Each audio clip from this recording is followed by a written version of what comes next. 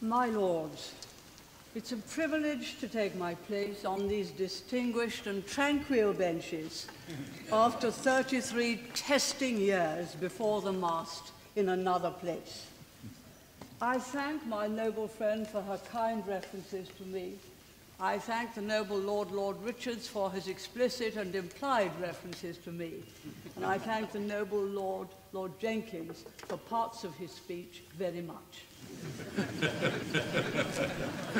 Mine is a somewhat delicate position, because I calculate that I was responsible as Prime Minister for proposing the elevation to this House of some 214 of its present members. That must surely be considerably more than most of my predecessors. And my father did not know Lloyd George.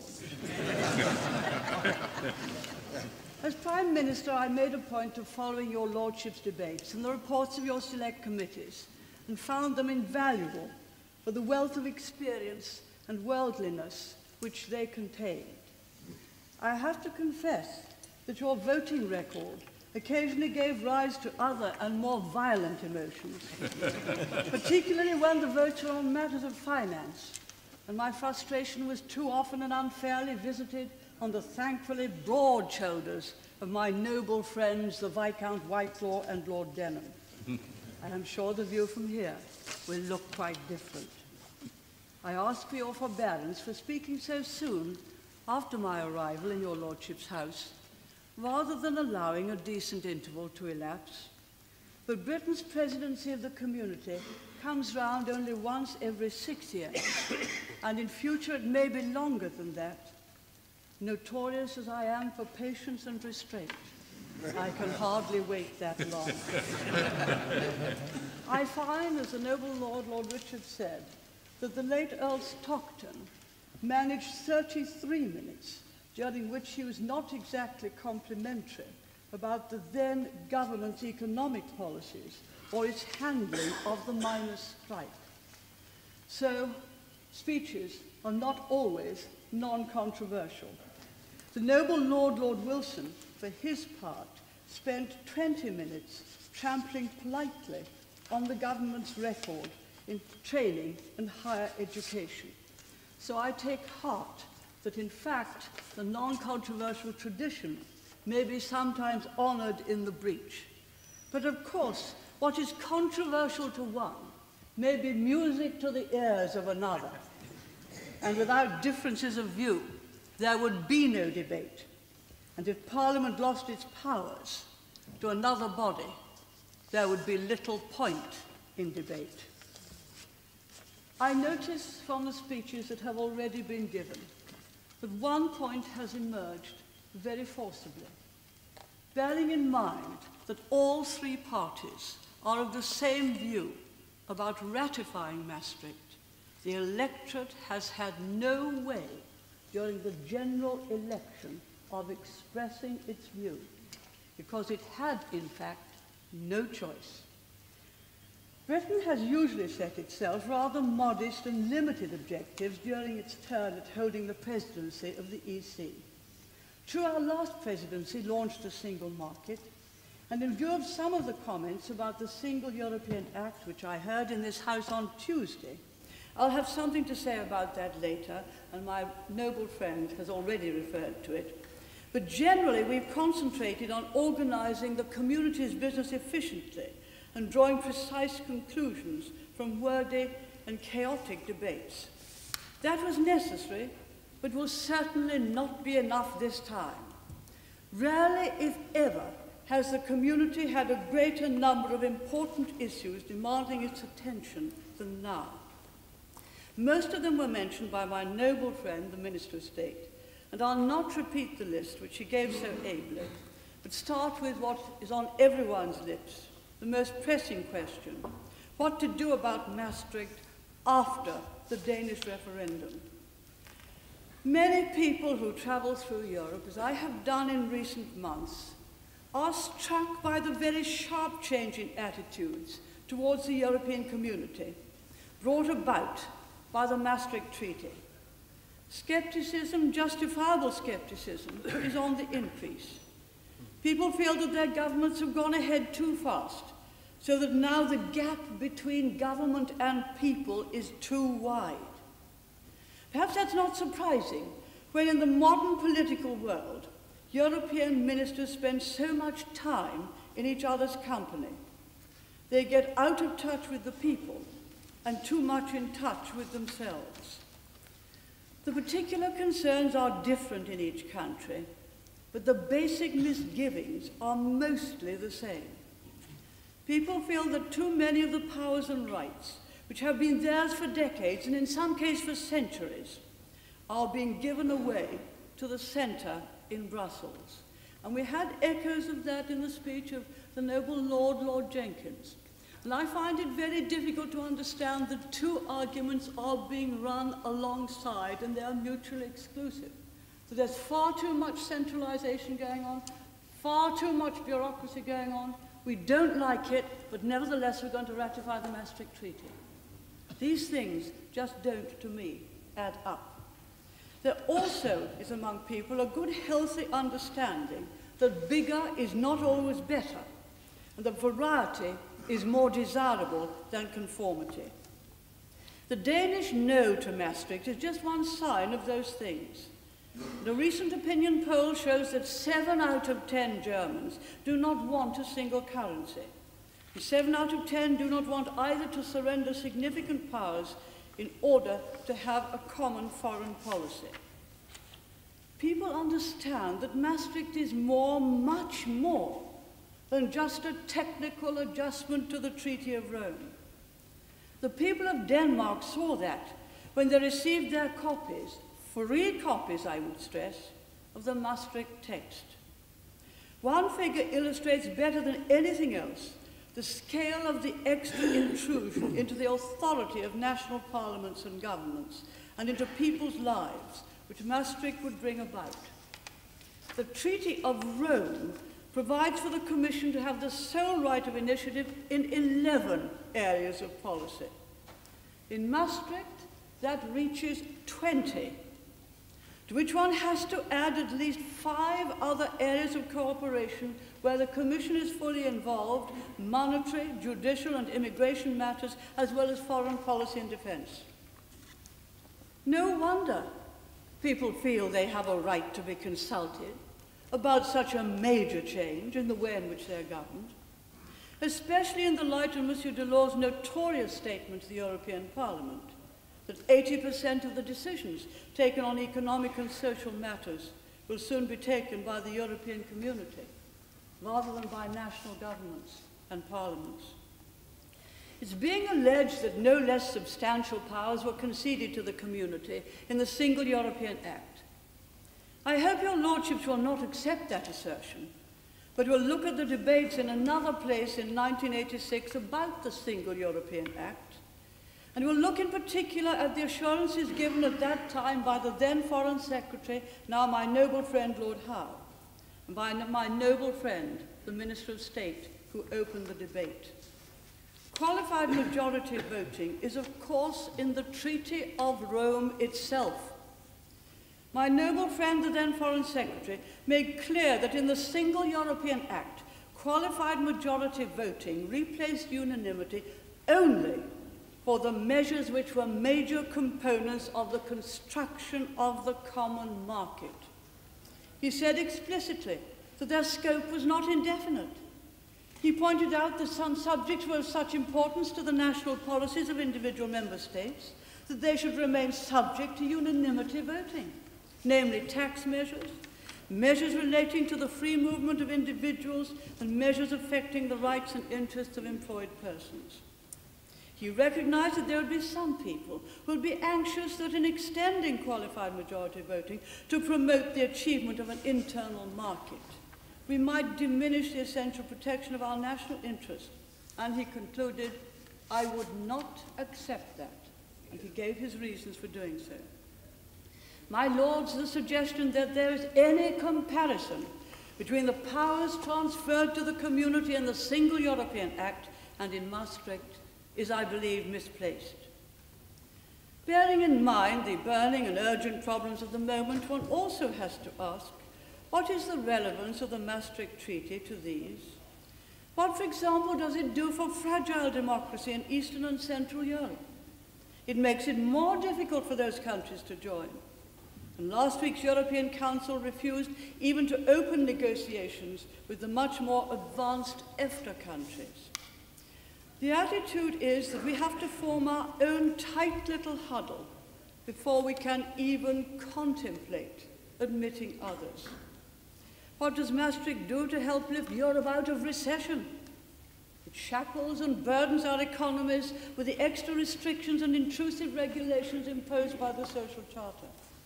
And we found out last week that the Commission are still trying to do that, despite our having opted out of that chapter of the Maastricht Treaty, thanks to the Prime Minister. Unfortunately, the Commission have not yet had their action challenged in the European Court. The government have indicated that it may do so, and I hope that it will. We shall then know where we stand on this matter. The reason for all this, my lords, is that Maastricht does not tackle today's problems. There's been a hint of that in the other speeches. The world has changed dramatically in the last 2 years. The community must adapt to that or it will lose its purpose and lose its support. The result of the Danish referendum is an opportunity to think again. But there's regrettably little sign from last week's European Council that the community as a whole is ready to do that. Certainly, it will take more than a self-denying ordinance on the part of the Commission or a promise to give back some of the powers which they have arrogated. Their record of evading the unanimity provisions of the Single European Act deprives them of the good faith we should otherwise have accorded them. I'm very glad that the Foreign Secretary has said, the noble lady repeated it today, that Denmark can't be coerced and can't be excluded. If that were to happen, the community would be breaking its own laws, which state with absolute clarity that Maastricht has to be ratified by all 12 member states if it is to come into force. If we allow that to be overridden in Denmark's case, each and every one of us will become vulnerable to being coerced or excluded on some other issue or on some other occasion in the future. We are an association of free peoples, free to take a democratic vote. Denmark has exercised that freedom. Is it now to be suggested she did something wrong or somehow she must change her mind?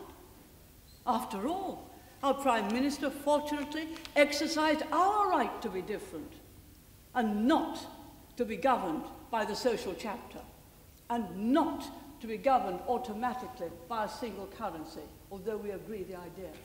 We have done it. We are perhaps the oldest democracy and the freest. It's not for us to criticize others.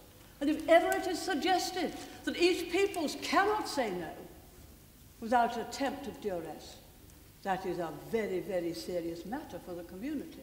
And one would need to revise one's views of whether it is a community now of free peoples. Searching for a definition of subsidiarity is not a satisfactory way forward either, if only because it is based on the notion that it is the community which has the power, which it then parcels out to member states. The true situation should be the reverse. It should be the member states who exercise all powers, except those which are specifically and legally granted to the Commission. My own immediate, albeit limited, suggestion at this stage is that the government should propose a formal and binding restatement of the Luxembourg Compromise. It's not a lot, but it's a little. Your Lordships will recall that this provides that if any member state considers that its vital national interest is at stake, then no vote will be taken and it can be postponed until agreement is reached between all parties. I believe that would go some way to restore people's confidence in the community. And hard as it will be to get agreement, I hope that the government will consider it, because technically the Luxembourg Compromise is still there. In practice, there is some doubt as to whether and how effectively it can be used. I make one further plea before concluding this particular section of my speech. A plea that the Maastricht Treaty be not discussed in terms of personalities. It is too important for that, but in terms of the issues involved. The government have a most difficult and complex task on their hands with this whole issue during the British presidency, and I'm sure they will acquit themselves with distinction in dealing with it and uphold the freedoms of our respective peoples. I will deal with the other issues which will affect our presidency more briefly. Enlargement, my honourable friend, my noble friend has already dealt with it. It's as urgent for the presidency as the Maastricht Agreement is the issue of enlargement of the community.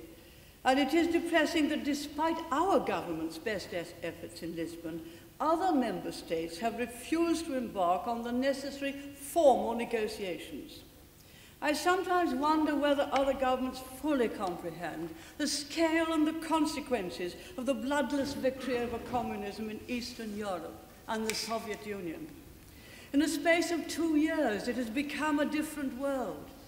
Not the end of history, as some foretold, but the return of history. First, Yalta was swept away, and a very good thing too. Now Versailles is following it, which some of us do not find surprising. The real urgency now is to stretch out a hand to the countries of Eastern and Central Europe. We were not able to free them from communist tyranny. When they escaped, it was by their own efforts.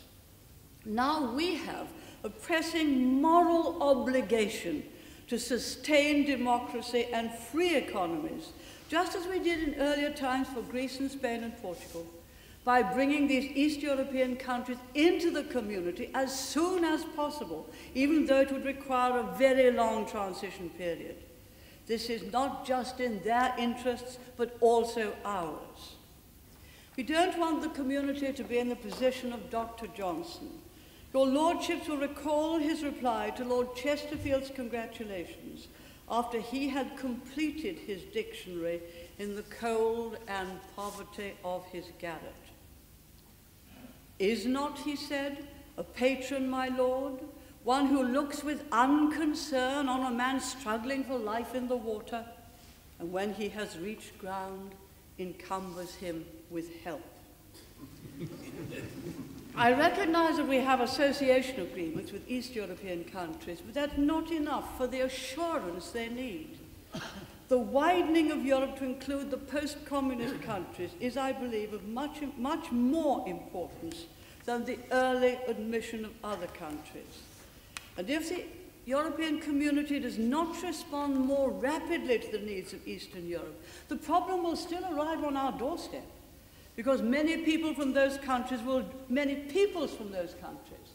join the community, even if their governments can't. They will vote with their feet and arrive in even larger numbers. And I hope the government, undaunted by last week's setback in Lisbon on enlargement, will return to the charge. My lords, there are many other pressing issues for the presidency, but I shall touch on them only very briefly. Finance, there's still plenty of room under the present own resources ceiling to do the things which are most urgent, and we heard at question time that all the money is apparently not being well used and could be put to better use. I commend the government for their robust refusal to contemplate additional funds for the community. There will no doubt be attempts to reopen the issue of the British rebate. I had some great budget battles in my day. The noble Lord was there, and I think witnessed, the noble Lord Jenkins was there and witnessed some of them and understood the point I was trying to make. I always found that the most effective weapon was no.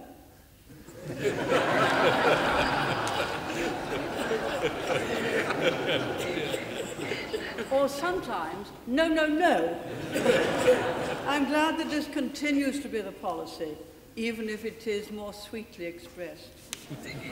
Britain, with the Commission, was the main driving force behind the launch of the single market, and I pay particular tribute, joining my noble friend, to the work which my noble friend Lord Cockfield did to bring about free trade within Europe, one of the original objectives of the old EEC. And I hope we shall use our presidency for a final drive towards its completion. This is especially important, as my noble friend says, especially important for our service industries. They're one of our particular strengths, yet their opportunities have been greatly constrained by protectionism in other member states, often masquerading under the false flag of restrictions required for regulatory purposes. The remaining obstacles should be removed quickly and no new bureaucracies created. Indeed, in a sensible world, we would never have gone ahead with a new treaty at all until the single market had been first completed and was in operation. My lords, at long last, the community is realizing that statements, declarations, and even sanctions are not a strong enough response to the terrible slaughter in what was part of Yugoslavia.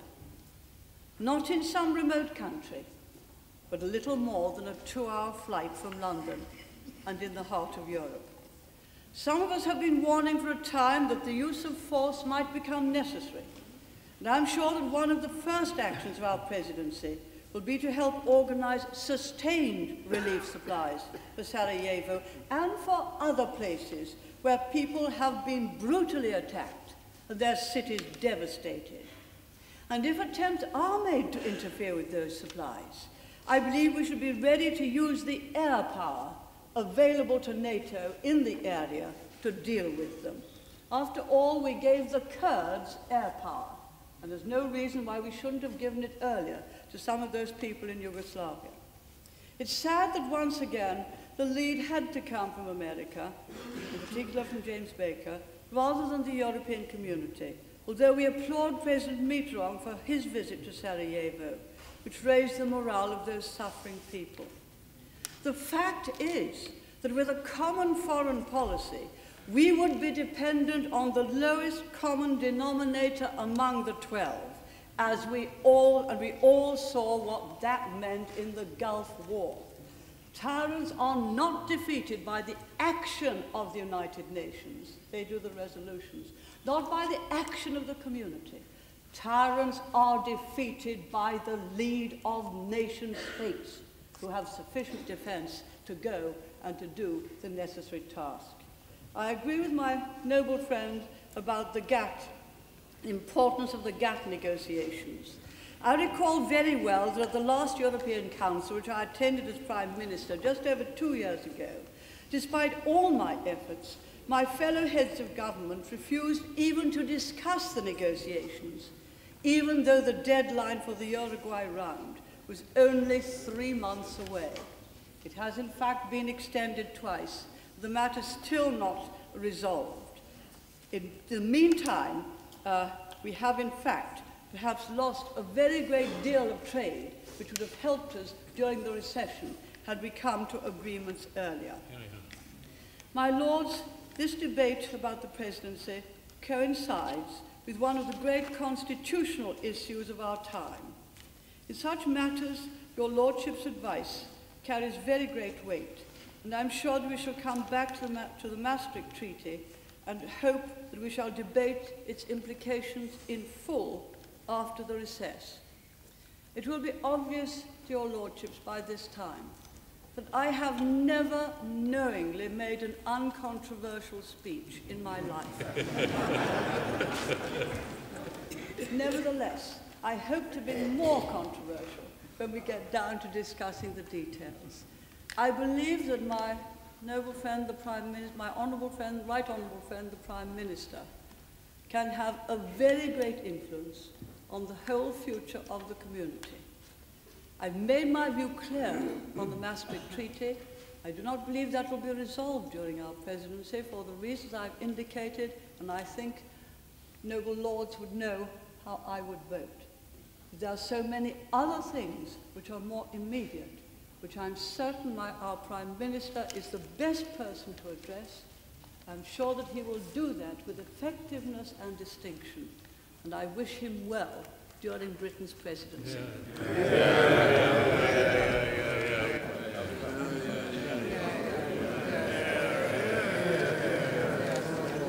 My Lords, it is a very great pleasure for me to, if I may, welcome the noble lady to this House, and also to congratulate her on her maiden speech, and particularly on getting it over so quickly.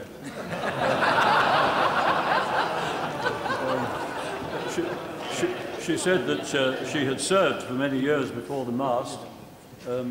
I thought this afternoon perhaps she was hoisting the Jolly Roger when I heard some of the comments that she had to make, but she was quite, Lord Jenkins, noble Lord Jenkins was quite right.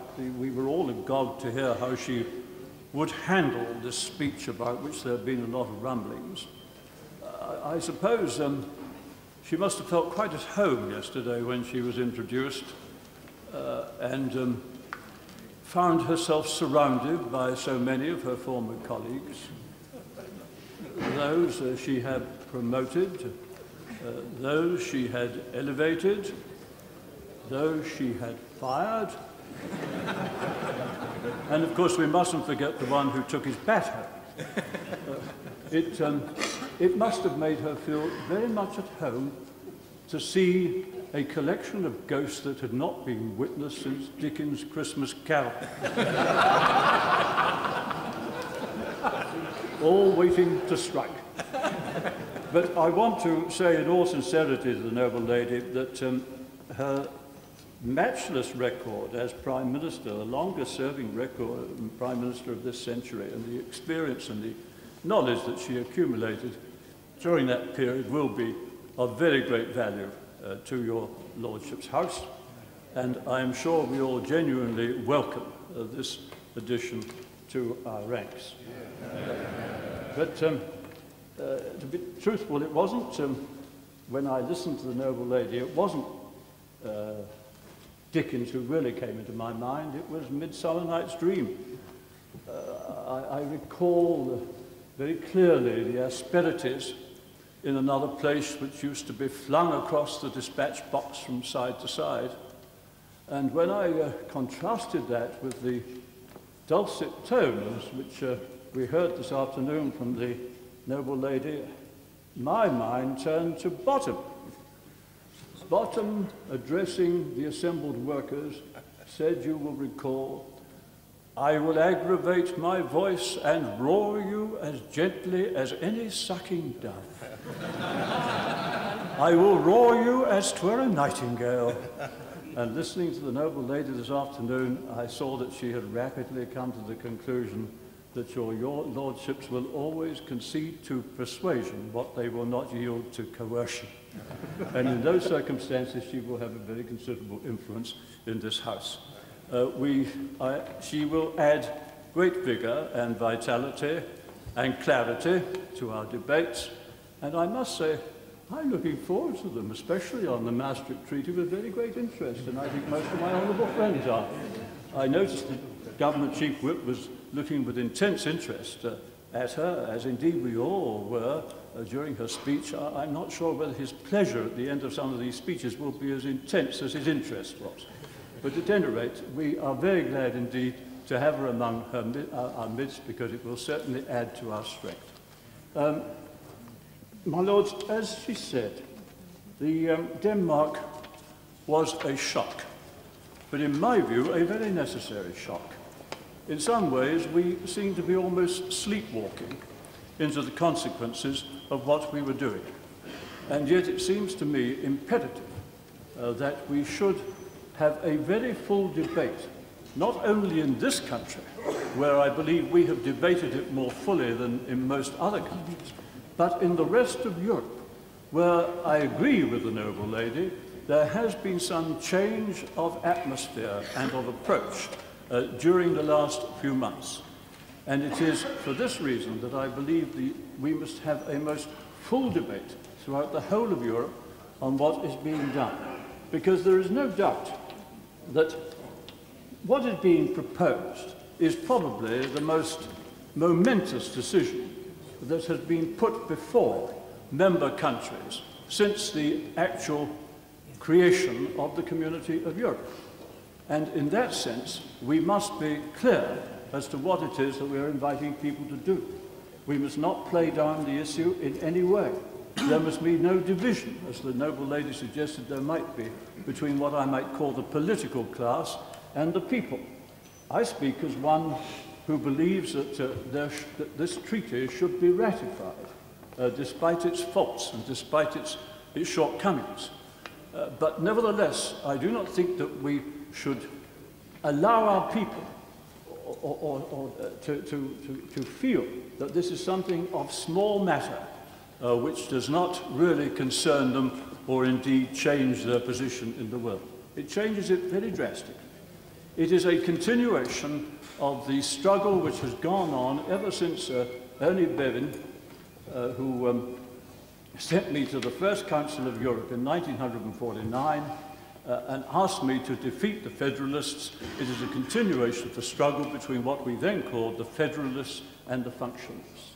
And I have no hesitation in saying that in this particular issue, the Federalists have won against the Functionalists. I do not say that we are entering a federal Europe. That would be wrong. And indeed, the Federalists in Europe, as I have read, are disappointed at what came out of Maastricht. But in this particular area of an economic and monetary union, it cannot be denied, it must be clear, that we are yielding up a portion of national sovereignty that I would not have expected to see. And this issue should be faced. It should be faced and dealt with. And those of us who believe that it is the right way to go should assert this view very strongly, and not only assert it, but should go out and convince people that for reasons, a reason or two that I will give in the 2 or 3 minutes left to me, is proper. For this reason, let me say to the noble Lord, the Leader of the House, I would urge him to tug the Prime Minister's elbow about a referendum. The noble lady's got a point here. If this momentum builds up, and I have a history on referendums, I have not seen any weakening or destruction of the Constitution because we had a referendum 15 years ago. And if it was felt necessary in order to get a clear opinion from the British people to have a referendum, which I believe would be won, incidentally, that's one of the reasons why I'm very ready to back it as I was last time. I always believe in backing winners if it's possible. If this were so, then I would certainly suggest that the Prime Minister should perhaps think a little more about what he has said so clearly about not having a referendum. Let me state it quite clearly. Parliament, the bill should be placed before